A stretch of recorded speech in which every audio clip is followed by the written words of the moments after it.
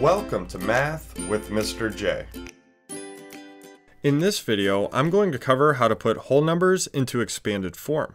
Now, when it comes to expanded form, we take numbers and expand them out to show the value of each digit. Expanded form really helps our overall number sense and understanding of numbers. So we have three examples that we're going to go through together in order to get this down. I have a place value chart at the top of the screen.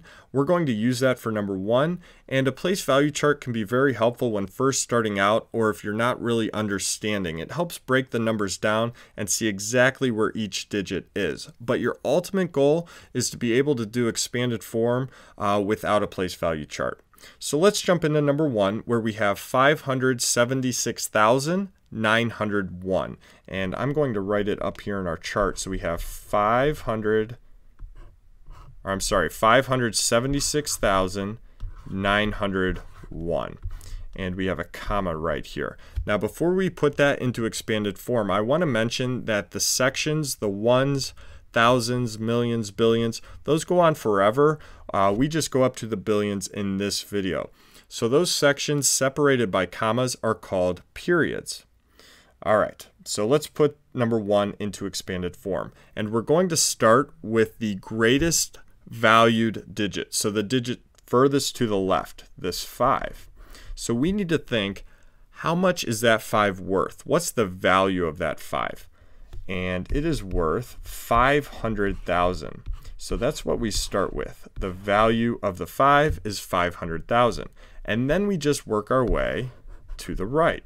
So plus, we need the value of the 7. So that's in the 10,000s place. So it has a value of 70,000. Plus, our 6 here is in the thousands place. So it has a value of 6,000. Plus a 9 that's in the hundreds place, so it has a value of 900. We then have a 0 in the tens place. We don't need to represent that 0 within our expanded form, so we would go to the next digit, which is a 1 in the ones place, so it has a value of 1. And now we have number 1 put into expanded form. We showed the value of each digit. So on to number 2 here, where we have 63,085,004.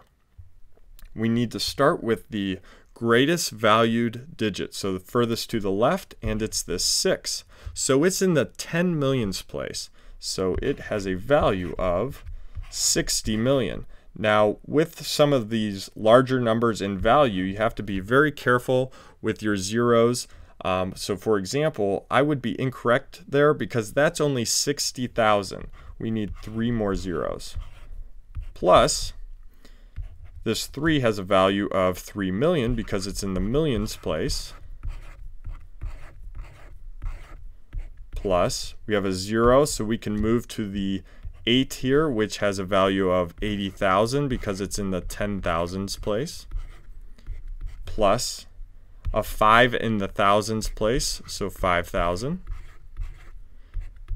Plus, we have a 0 in the hundreds, 0 in the tens, so our next digit here is that 4. So a 4 in the ones has a value of 4.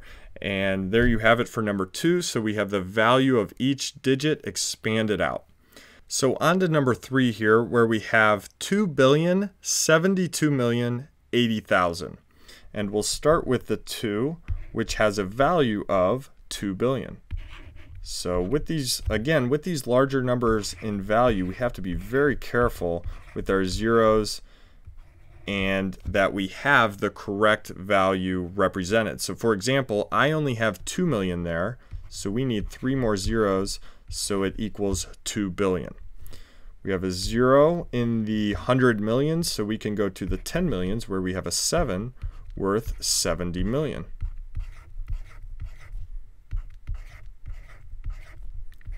Plus 2 million here, a 2 in the millions place. Plus a 0 in the 100,000s, so we can go to the 8, which is in the 10,000s and has a value of 80,000. and we have all zeros remaining here, so we have all of those digits expanded out to show the value of each. So there you have it. There's how you put whole numbers into expanded form. Show the value of each digit, and there you go. You have the correct answer as far as expressing a number in expanded form.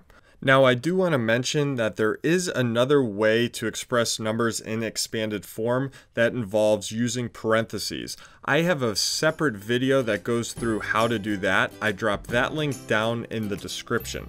So as far as this video goes, I hope this helped. Thanks so much for watching. Until next time, peace.